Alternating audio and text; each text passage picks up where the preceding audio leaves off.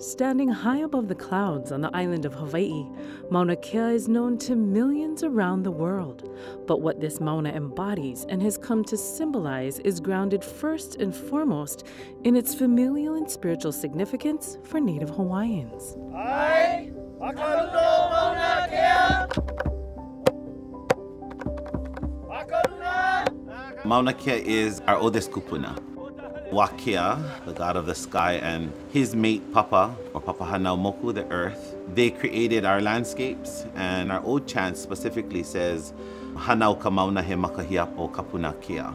Born is the mountain, and it's the oldest child of Wakea. In addition to being home to many Native Hawaiian deities, this revered Mauna is also home to many native species of flora and fauna, and even a few endemic, meaning that this Mauna is their only home. The different species that exist here, endemic species like mamane, we have iliahi, koa, naio as the main tree species. Then we have a plethora of shrub species, aweoweo, ali'i, ulei, ilima, pukiawe. Throughout the span from 5,000 and even lower up to skyline and above. And can't forget the crown flower on the top, mahina, such a beautiful meakanu. And garnered by the beautiful palila, a manu oiwi that no longer exists anywhere else in the world. Due in no small part to this precious natural environment, one of Maunakea's most recent wonders has been the development of the world's most scientifically productive collection of astronomical observatories. The secret is Maunakea. It gives the observatories, if you will, an incredible competitive edge with regard to all of the observatories around the world. That's traceable to the unusual shape of Maunakea as a big shield volcano that's 14,000 feet tall.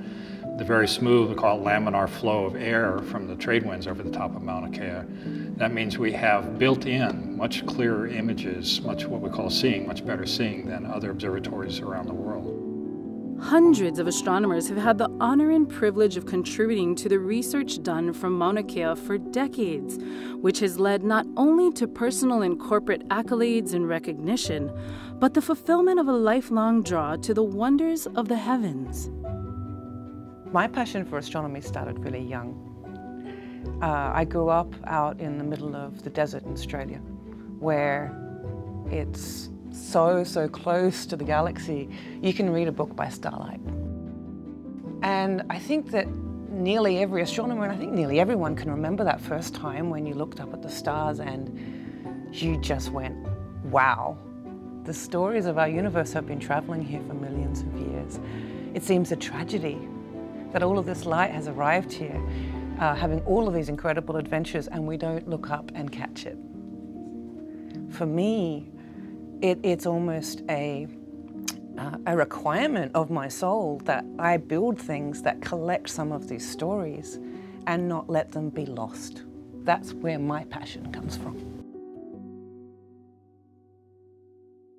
Maunakea's storied past extends even to how the state holds title to these lands today, title rooted in Kingdom of Hawaii lands that by constitutional law the state holds in trust for Native Hawaiians and the general public. I definitely don't think most people in Hawaii, including our decision makers, appreciate how the federal and state government came to own most of its public lands, including the lands on Maunakea. These lands are both ceded lands and public land trust lands that Native Hawaiians continue to assert claims to and that are held in trust for Native Hawaiians as one of the public land trust beneficiaries. And so today, there are various government agencies charged with managing thousands of acres on Maunakea, which again are comprised of public land trust lands and ceded lands. For the collective of agencies and divisions, and specifically their staff who spend their days atop the Mauna maintaining the facilities and roadways and helping visitors, one of the critical priorities is ensuring everyone's safety. Taking care of the mountain, the rangers and the Viz staff were the first line of defense. We're there to inform the visitors of what to do, but it falls on everybody's hands. It's everybody's kuleana to take care of this delicate mountain. This awe-inspiring Mauna means so much to so many, but for those who see and know Maunakea as ohana, as a space that demands reverence and respect, the duty to protect and ensure this sense of veneration is what has and continues to draw them to these slopes. From a very young age, we would always spend time up on the flanks of the mountain, not necessarily ever at the top, because that wasn't where our kuleana was. We had kuleana to the fact that the space that we accessed fed us.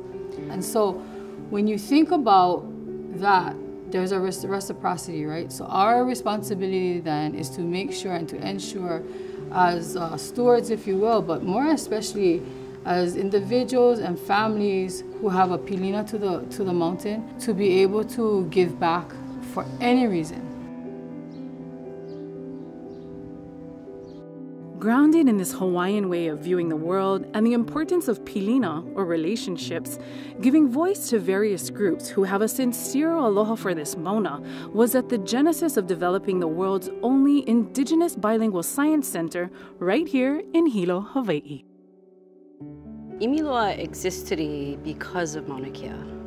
I think because of all that Maunakea stands for, the origins and the connections that it provides us as Hawaiian people, we are providing a place of education for all to come and access and hopefully encourage future generations to continue along our deep Hawaiian value and tradition really of exploration, which is where Imiloa, the name of the center, came from.